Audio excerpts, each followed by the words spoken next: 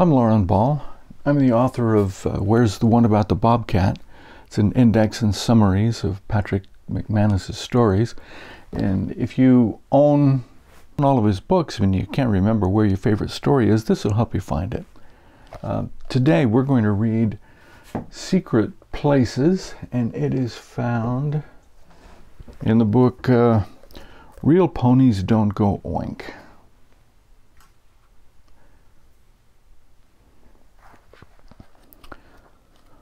So, here we go. Secret places. All my life, I've had secret places. I like secret places. They make me feel smug and superior. Two of the really great feelings. I've got this secret place, you tell a friend.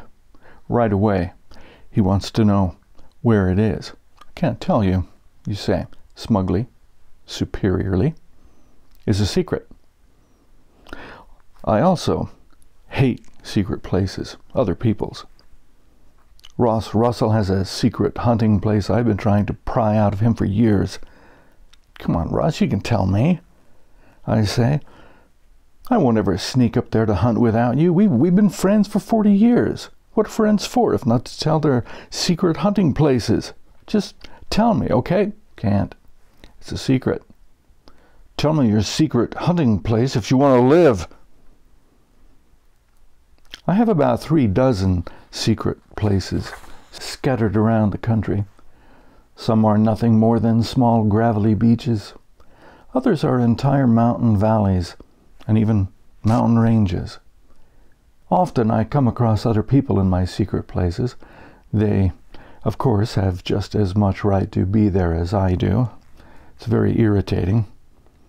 I suppose it's all right to share your secret places with strangers as long as you don't have to share the secret. When I was a boy, I loved secret places even more than I do now. Within a 3-mile radius of our farm, I had staked out hundreds of secret places. Fishing holes, hunting spots, caves, swamps, lookout trees, old cabins, and even several culverts under the highway. Some of my secret spots were shared with particular friends. This will be our secret spot, I would say to my friend. Nobody else will know about it. Okay, he would say. Then we would take a spit oath. If I had taken a blood oath for every one of my secret spots I shared with someone, I would have been a quart low most of the time. Besides, spit oaths are much less painful than blood oaths. Occasionally I would fall off a cow or pig or something and end up with a bloody nose. That was the only time I cared about taking a blood oath. Let's say this is our secret spot and take a blood oath on it, I'd tell crazy Eddie Muldoon as I tried to dam the flow of blood from a nostril. In the middle of a cow pasture, he'd say, this ain't a good secret place. It's good enough, I'd reply. I want to take a blood oath on it, so cut your finger. I don't want to cut my finger, not for a blood oath on a secret place in the middle of a lousy cow pasture. Why don't we both just use your blood? Okay. Eddie had the right instincts. Secret spots seldom had any special use other than to be secret.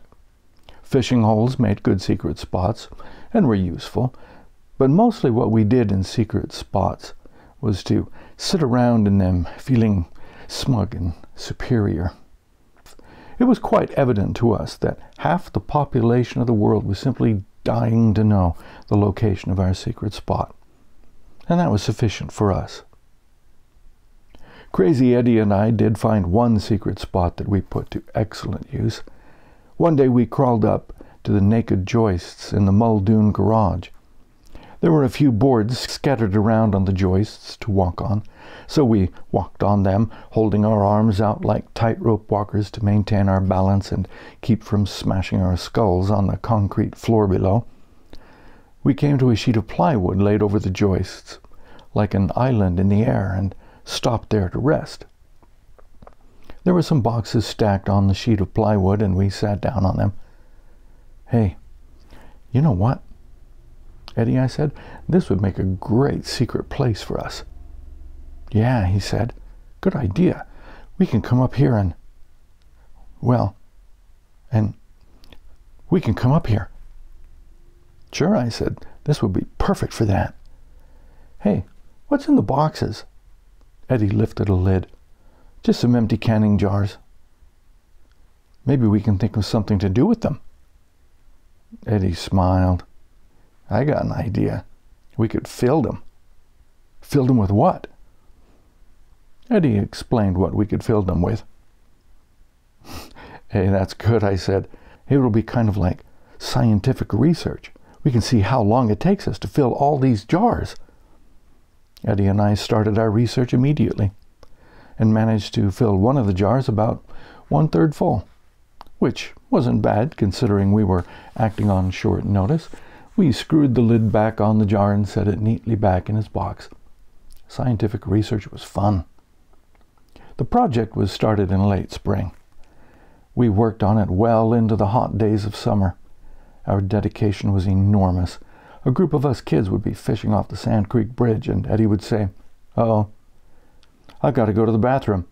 Then he would leap on his bicycle and ride madly off toward the secret place in his garage, where I knew he would climb the ladder, balance his way across the boards on the ceiling joists to the sheet of plywood, and make a contribution to the scientific project. The other kids would stare after Eddie as he pedaled frantically off up Sand Creek Hill. "How come Eddie rides his bike all the way home to go to the bathroom?" someone would ask me, this not being the standard practice of the group. "I can't tell you," I'd say. "Eddie and I are conducting a secret scientific experiment in our secret place." "Come on, tell us." "Nope, can't. It's a secret." I'd feel smug and superior all over. One sizzling hot July day, I asked Eddie what the count was now. 39 full and a good start on the 40th, but we're almost out of jars. "Maybe you could ask your mom for some more empty jars," I suggested. "Maybe." We headed for Eddie's house to ask his mom for some more empty jars. As we were passing the open door of the Muldoon garage, we noticed Mr. Muldoon's legs disappearing up a ladder in the direction of our secret place. Pretty soon, we could hear him tramping across the narrow board walkway on the ceiling joists. "What are you doing up there, Pa?" Eddie called out nervously. Obviously, Mr. Muldoon had no idea he was violating a secret place. "Oh, I stored a couple of planks up here. Stay where you are. I may need some help getting them down." He stepped onto the plywood sheet that formed the floor to our secret place. "Now what's this? Oh, well, I'll be dang. Your ma's got some kind of canned goods stored up here. Why would she put it up here instead of in the cellar? Looks like some kind of juice. I don't know what's got into that woman. This stuff's probably spoiled, simmering up here in this heat. I better open a jar and see what it is." Eddie and I looked at each other. He could tell I was winding up my mainspring that would shoot me off home. "Pa," he said, I don't think you should." We heard the tinny plink of a lid popping off a canning jar, followed by a strangled, choking shout from Mr. Muldoon. We could hear him staggering about, then crashing into the crate of jars. The jars tumbled down onto the concrete floor in a series of magnificent golden explosions. Powerful, toxic fumes filled the garage, bringing tears to our eyes. "Ah!" cried Mr. Muldoon, who apparently thought he, too, was being destroyed. We watched in horror as he leaped about in a series of pirouettes on the naked joists above, until at last he dropped into a space between them, luckily catching himself by the armpits. He then hung by his hands and dropped to the floor, apparently spraining both ankles, or so I judged from the manner in which he came hobbling out of the clouds of fumes, choking and gasping. "Pa, Pa," shouted Eddie, "you destroyed our experiment, a whole summer's work."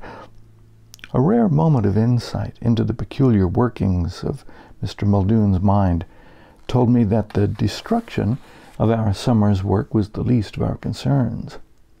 "Gotta go home," I said to Eddie. "Oh, okay," he said. "See you later." As I released my mainspring and shot by Mr. Muldoon, who was hunched over, choking and coughing and wiping his streaming nose and eyes, I very much doubted whether Eddie had a later. One of the best things you can do with a secret place is share it with a special friend. Sometimes, though, you don't even like the person you choose to share a secret place with. It is one of those strange psychological aberrations beyond human comprehension. My father died when I was 6.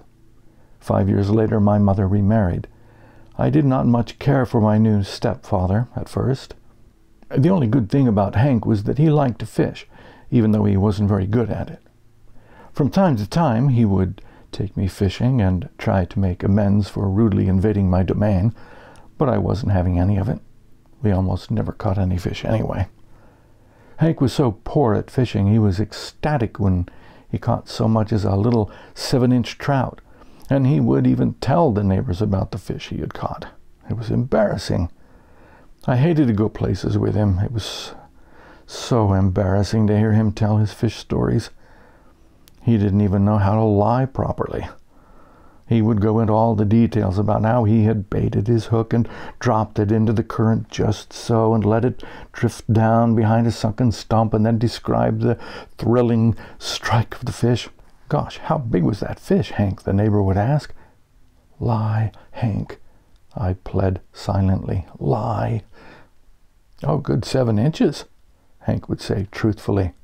The neighbor would politely respond. Stream fishing opened the first week of June. Huge cutthroat trout continued their spawning run up Sand Creek for exactly a week after the opening. One day the cutthroats would be there, and the next they would be gone. Hank knew nothing about the run of big trout. When opening day arrived, he was prepared to go out after another 7-incher. It was bad enough that I had to put up with a new stepfather. I simply couldn't stand the further embarrassment of listening to him tell his small fish stories, particularly to fishermen who would have spent the day hauling out huge cutthroat. Before first light on opening day, Hank and I headed down to Sand Creek. Practically the entire town had emptied out and now lined the banks of the creek to have a go at the cutthroat. Hank, of course, thought everybody was after his 7-incher. "Cripes," he said. "I think I'll go back home." We'd have to stand in line to get a chance to cast into the creek. Because Hank had never seen anybody else fish Sand Creek, he probably had come to think of it as his own secret place. He seemed depressed. Here he'd had his heart set on catching his 7-incher on opening day, and now it was ruined for him. "Good idea, Hank," I said. "You better go home." He turned and started to walk back to the house. At that moment I was overcome by one of those weaknesses of character I despise so much in myself. "Wait," I said. "Wait, Hank. I'll take you to my secret place." "Secret place?" he said. "What secret place?" There was a large bend in Sand Creek that no one ever fished because the brush was so high and thick that it was assumed to be impassable. It was further assumed that if a person managed to fight his way through the brush, there would be no place to stand to fish the creek. But a couple of days before opening, I had found that I could crawl through the brush on my hands and knees. And on the other side of the brush, I discovered a tiny gravel beach, right upstream from a magnificent fishing hole. It was one of the finest secret places I've ever come across. Half an hour later, Hank and I were crawling through the brush on our hands and knees. I let Hank go first to break trail. With typical clumsiness, he let a branch snap back and hit me in the nose. I could feel the trickle of blood begin to flow. The man was hopeless. His first 5 casts, Hank caught 5 cutthroat, all upward of 2 pounds, one approaching 5. He was practically shedding his skin from the pure joy of it. "I can't believe it," he cried. "This is wonderful. I never realized fish this big even existed." His eyes were disgustingly moist. Still dabbing at my bloody nose, I had not yet got a line in the water. Hank hadn't even waited for me to get ready He was such a fish hog. "You know what, Pat?" he shouted at me. "From now on, this will be our secret place. Just yours and mine." "Oh, yeah?" I said. "In that case, cut your finger." "How come?" "Because we have to take a blood oath on the secret place. Don't you know that?" Hank stared at me as his shaking hands unhooked a 20-inch cutthroat. "Maybe we could both just use your blood," he said. "How does that sound?" It sounded all right to me. I figured Hank might not turn out too badly after all. With the proper amount of training, he seemed to have the right instincts.